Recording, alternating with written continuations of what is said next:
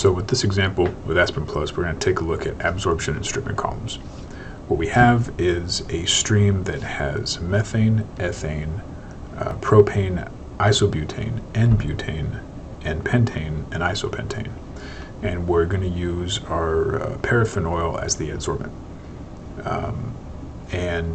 We want to have roughly a 2-to-1 ratio, so we're going to have 3,000 kilomoles per hour of our paraffin oil and 1,500 kilomoles per hour of our gas stream. So in order to get started, we're going to add our components. Now, regardless of whether you know it's methane, I always use the find function. So we'll just say is equal to methane, and we'll add all of our components.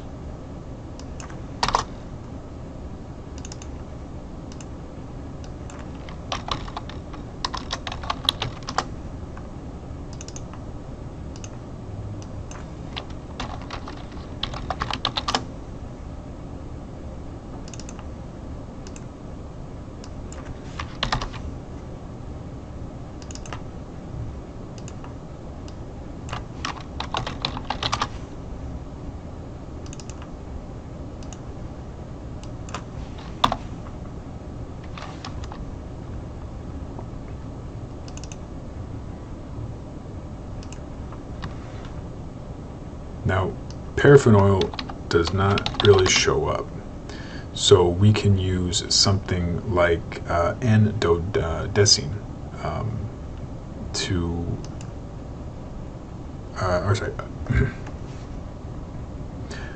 Now, paraffin oil doesn't show up in our data banks, so what we can do is we can use a surrogate. So we're going to use N-dodecane in order to approximate the paraffin oil.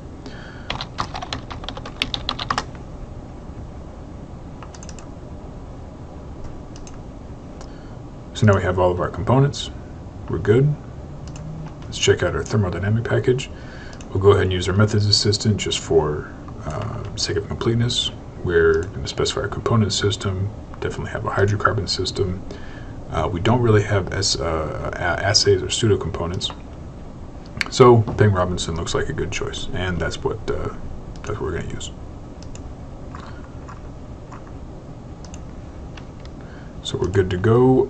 And just going to have it run through its analysis and setup, making sure that all of our interaction parameters are okay with each other, and we're good. So we'll head to our simulation. Now with the simulation, absorption, and stripping, you actually utilize the Radfrac columns. So if we click on our drop-down arrow there, we have all of these other ones, and if you hover over, say, we have absorber 1, absorber 2, and of course absorber 3. Now if you notice up here, we also have a stripper 2 and stripper 1. Doesn't really matter, but for an absorption column, we don't have a condenser and we don't have a reboiler. So I'm just going to pick absorber 1 for the absorber. And for our stripper, we actually do have a reboiler setup. We don't really have a condenser, we just have the gas that's going to be exiting. So now we have our stripper there, modeled as Radfrac columns, but they are specific cases or specific columns that are an absorber and stripper. So we just name those really quick, don't get them confused. Now for our materials, we have a feed stream, which is our hydrocarbon stream. We have a vapor outlet for our absorber, vapor outlet for our stripper. We have the regenerated solvent that is coming out of our stripper bottoms column, or the bottoms part of our stripper column, and we are feeding that liquid with our adsorbents to our stripper column. Now, one thing we don't have is our actual solvent, which is being fed to the absorber. Now, Aspen is a little weird in that this is the difference between a process flow diagram and a process simulation diagram. These look like they're going in the same location, but within Aspen models over here, we specify that it's actually not going in the same column or the same tray. So I'm going to go ahead and name these, don't confuse them. We have our feed, we have our absorber out, our stripper out, our absorbent liquid, and our stripper bottoms, or our regenerated solvent, and our solvent. Clean this up a little bit. Okay. So now we're ready to add in our feeds. So we're going to specify that, say we have 32 degrees C, 510 kilopascals, and I believe we said 1500 kilomoles per hour. And we're going to change it and have a mole fraction, in this case of 83% methane, so 0.83 mole frac, 0.084 ethane, 0.048 propane, 0.009 isobutane, N-butane is going to be 0.017, and N-pentane 0.008, and 0.004 for our iso-pentane. So you can see we summed 1, so we're good to go on our feed. Now our solvent, again, is paraffin oil.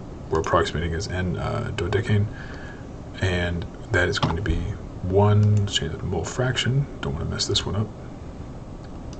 We said a 2-to-1 ratio, so 3000 kilomoles per hour. We'll feed it at the same condition, 32C and 510 kilopascals. So our strings are good to go. Now let's check out our absorber unit. So with an absorber unit, again, you don't have a condenser, you don't have a reboiler, you just have trays. So we're going to have no condenser, no reboiler.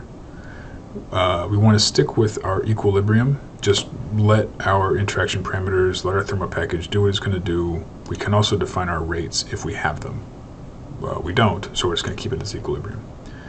And now our number of stages is 30. Our streams here, we have 2 feed streams. For our feed and our solvent, we're going to feed them onto the stage. In this case, our liquid is going to be raining down from the top, so we are feeding it on stage 1. And our feed, our gas, is going to be bubbling up, so we're going to feed it on our last stage, in this case 30. So our streams look good. Our pressure, so we're going to say we have a little pressure drop, say 0.015 megapascals, or 15 kilopascals for the entire column. So our top would be 0.495, somewhere around there, just considering the fact that there is a pressure drop. Oh wait, let's make that 495 kilopascals. Keep everything the same units. Now we could specify per stage, or for the rest of the column, we're just going to specify the outlet, or sorry, the top stage. And none. So there we go. We don't have to include operating specifications because we don't have a reboiler and we don't have a condenser. So we're good to go here, just from kind of a first glance. So now we have our stripping column. We're going to, again, keep it as equilibrium. Now we don't need 30 stages. Let's say we have 6 stages here.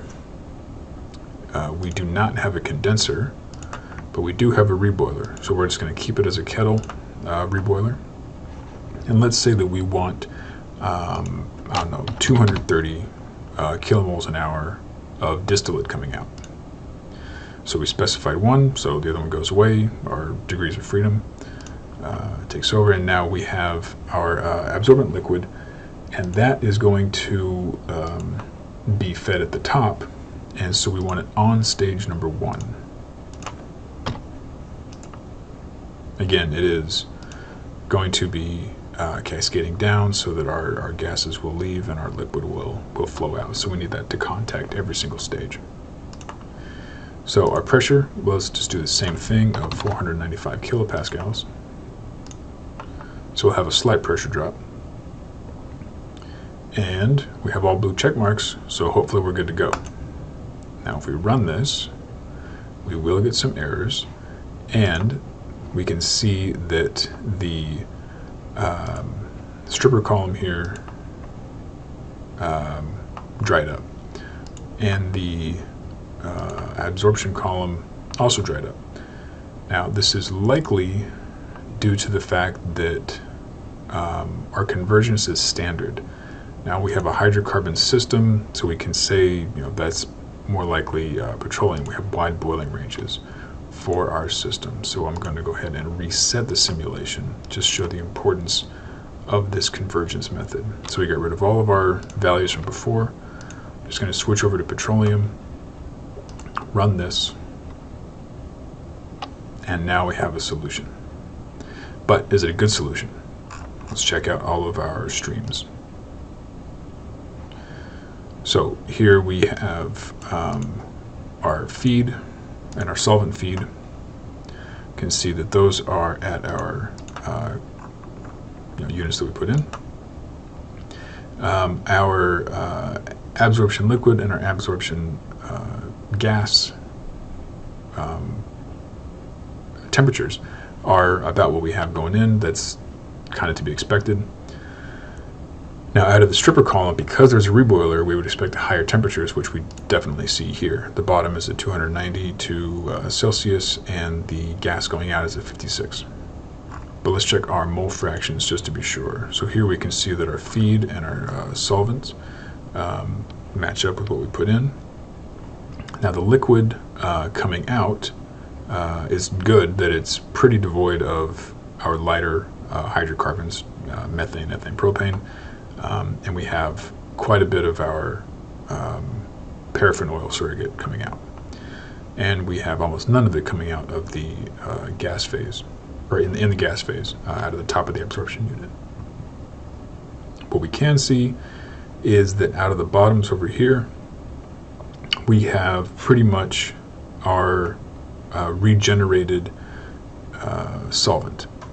So ST bottom, again, is here. So we have our regenerated system, and the exit here, or the vapor phase, the stripper out,